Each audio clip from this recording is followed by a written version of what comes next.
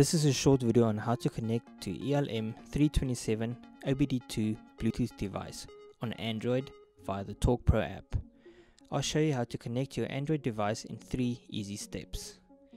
There are many different ELM327 devices on the market. This method is specific to this type of device but may work on others. Step 1. Locate your OBD2 port on your vehicle. This is different for each manufacturer and can be easily googled.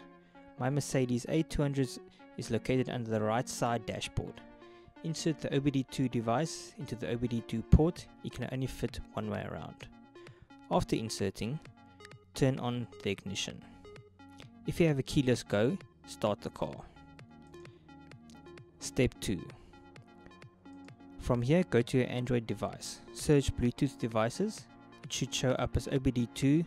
Insert the pin 1, 2, 3, 4. Open the Torque Pro app. In the notification bar, it should show Torque connected.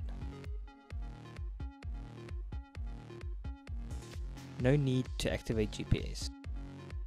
If it does not automatically connect, go to the Torque Pro settings, OBD2 adapter settings, and choose the OBD2 Bluetooth device.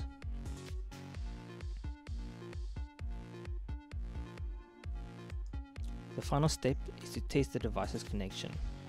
The quickest way is to select real-time information and start the car.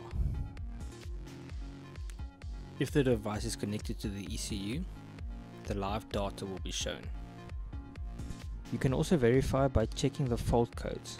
This may take a while, so I'm fast forwarding.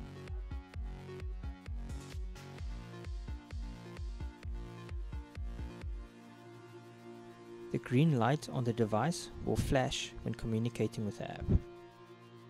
If all is okay, you will not get any errors. If you do find faults, the Torque Pro app will give you a generic overview of the problem. If you still can't get it to connect with the app, you can try using a different app. If that still doesn't work, check if your car's protocol is supported by the device. And that's it. If you're having any problems or have any questions regarding the device or the app, please leave a comment below. Thanks for watching. Cheers.